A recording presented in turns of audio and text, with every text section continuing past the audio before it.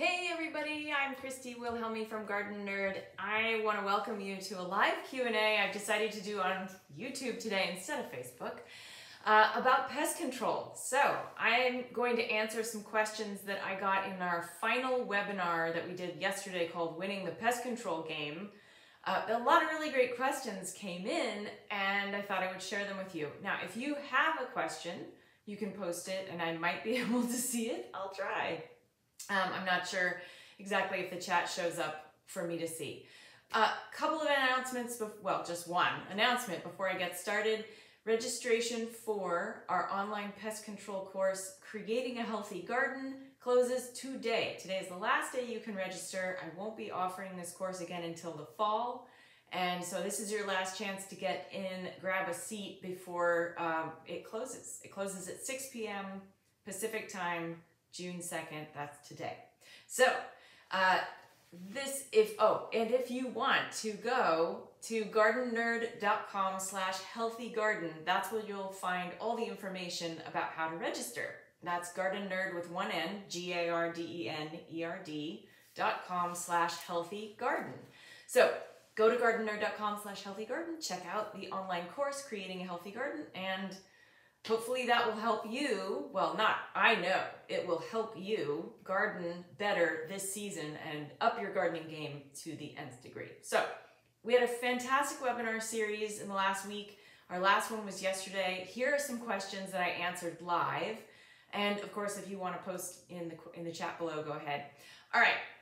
And if I can't answer them now, I will answer them. Hello from Oregon. Hi. Welcome. And if I can't answer them now, I'll follow up on the chat later. Okay, so question number one. This year has been horrible for aphids. I had plenty of ladybug predators. I sprayed off the aphids, but my cabbage, kale, etc. have been overwhelmed. What do I do?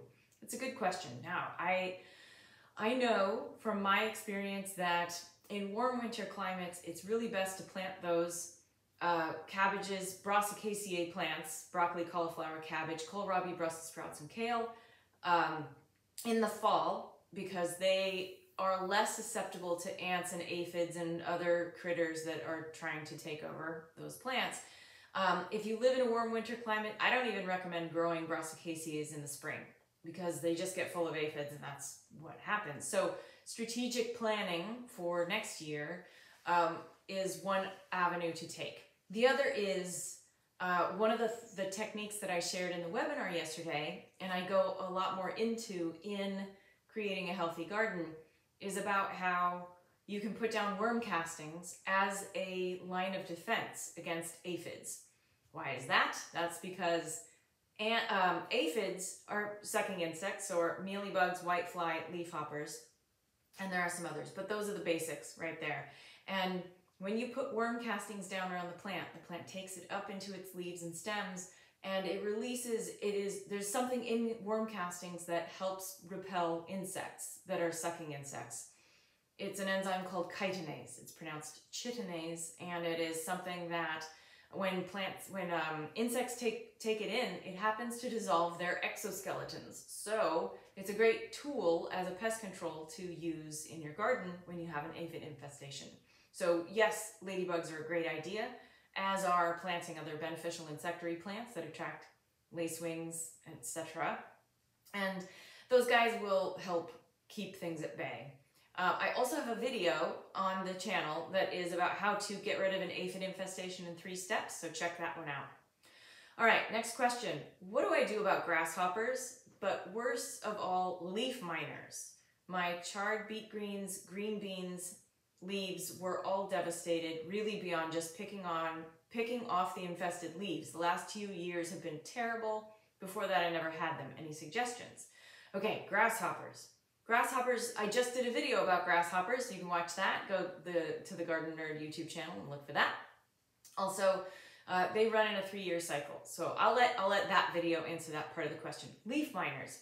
Now, one of the things I talk about in the course is the importance of learning about what eats what. So when there are leaf miners, sorry, the question was about leaf miners. When there are leaf miners, I like to research how to find, what are their predators, what likes to eat them, right? So there's usually a beneficial nematode for that or something, depending on what it is. And in this particular case, and I've done a video about this, I have sprayed beneficial nematodes on the leaf surfaces for, specifically for leaf miners. The nematode is Heterorhabditis bacteriophora, flora, yeah, HB for short. So you can usually get a package sent to you in the mail, dilute that in water and spray that on the leaf surfaces. I only had to apply once and my leaf miner problem was gone. So that's something I recommend. Okay, what do you do for whiteflies? I'm going to go back to the same answer that I posted or that I said about in the beginning in terms of aphids. Aphids and whiteflies and mealybugs, they're all sucking insects. So the first thing I would do is put down worm castings. That's going to help defend your plants. It will help boost their vitality and ward off the whitefly insects. Also, whiteflies usually show up when there's a lack of air circulation. So if you can thin out the plant that's got whitefly, and if it's in a corner where there are tall hedges or things like that, that's going to be one of the best ways. Increase air circulation and those guys are less likely to take up residence.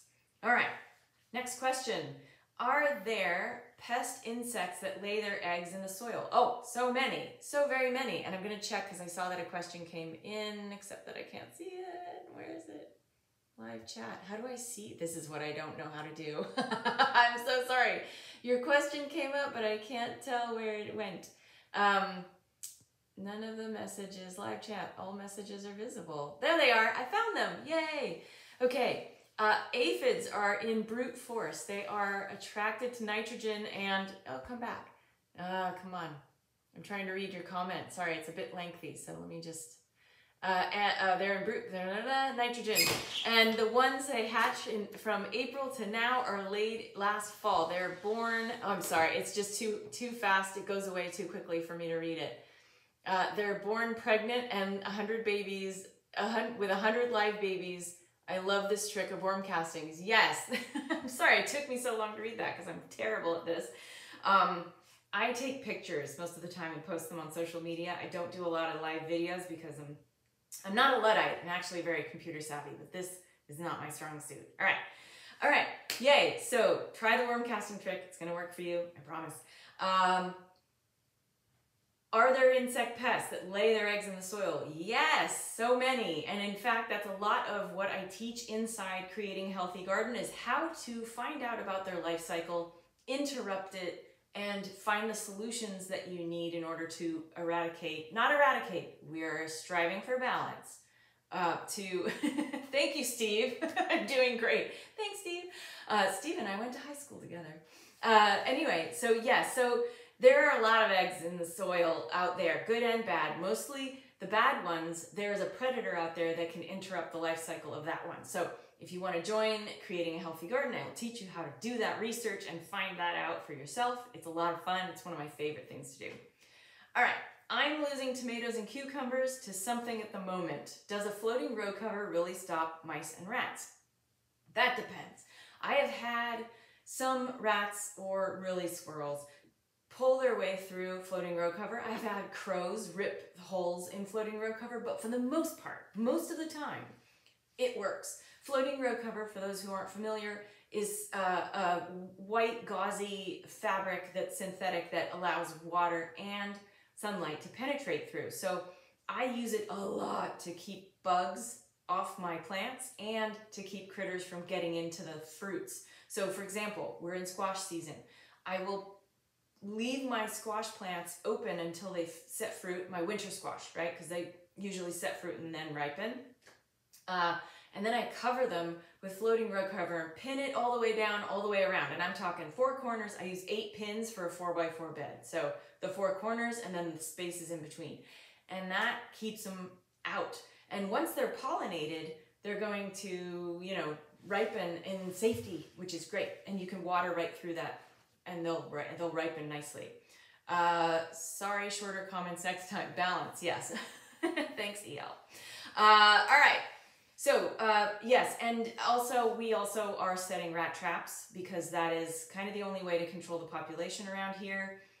Live trapping honestly does not do the trick. They're not that foolish, but the snap traps are the things we use to keep them under control, because the breeding cycles of most vermin are so much quicker than the predator cycles. So for example, a coyote may have a litter of 5, 3, 4, whatever pups a year, but rats produce every 6 weeks. They can produce a new litter of critters. So rat traps, I'm vegetarian. I've been for 30 years, but I still use rat traps because we got to keep balance in the garden, and that's how I do it.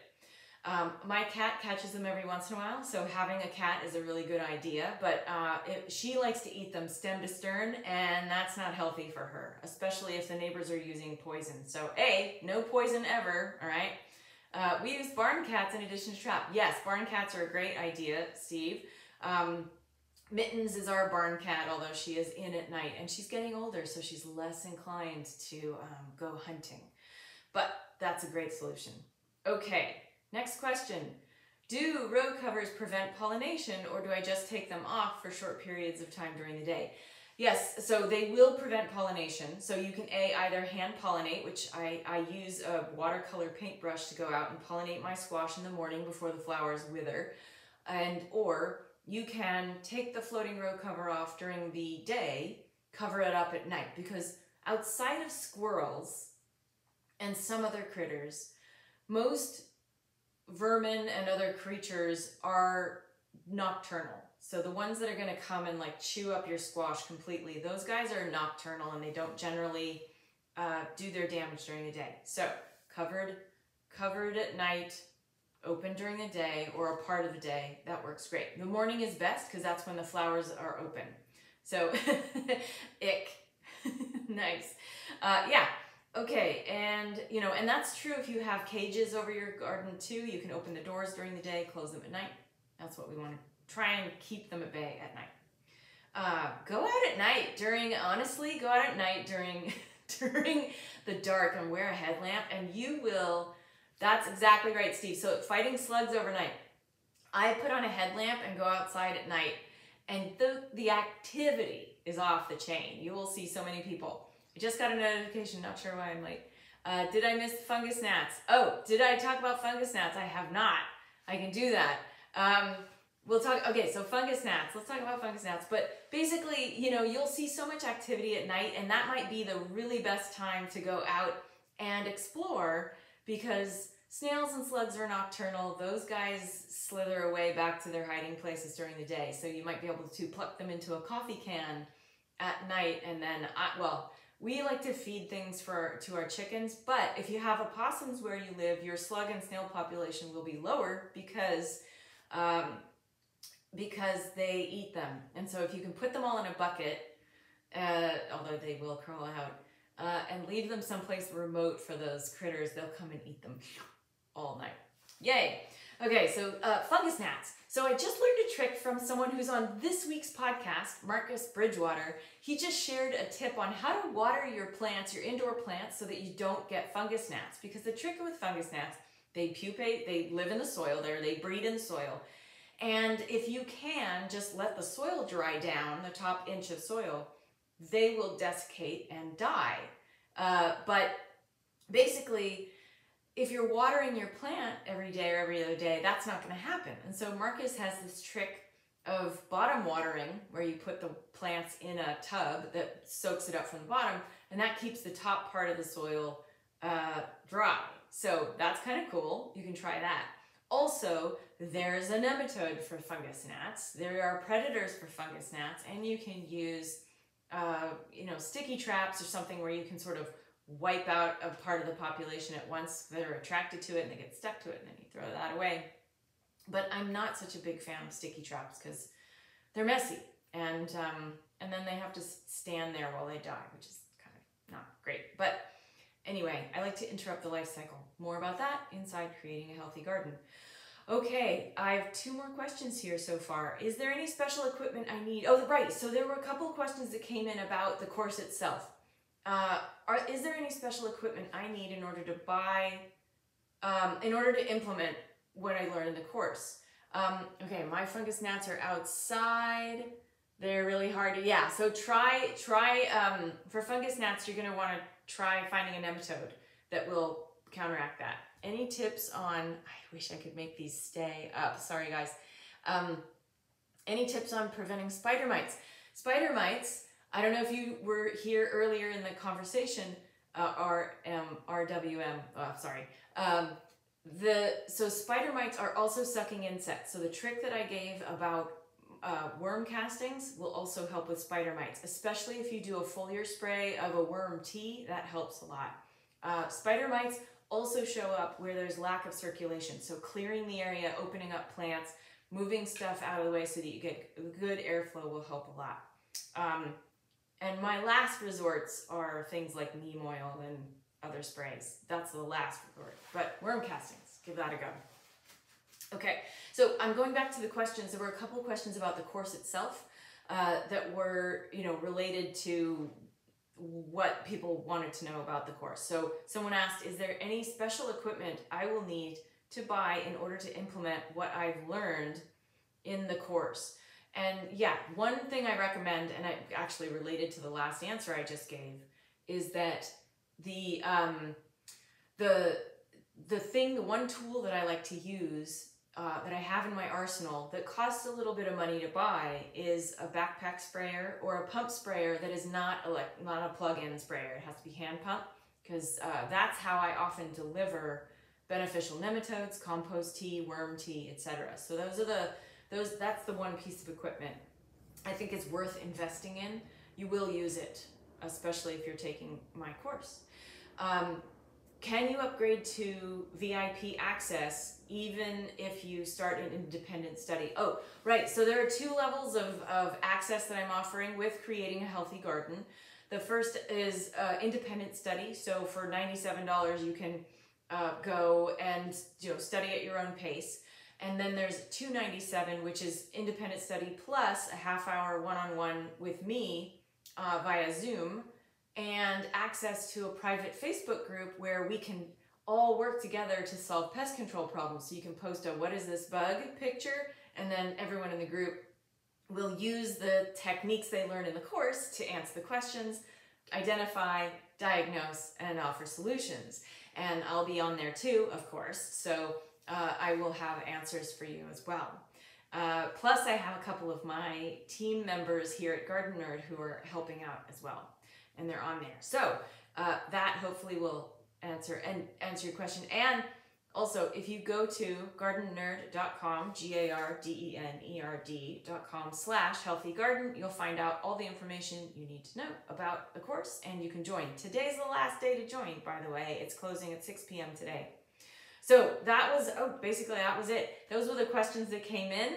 I want to thank you. If you have, I think maybe one other question came in. Let me just see. Not good to use sticky traps outside. Too many pollinators get killed. Exactly. I'm not a big fan of sticky traps, except when it comes to like cucumber squash beetles. So anyway, thank you so much for watching.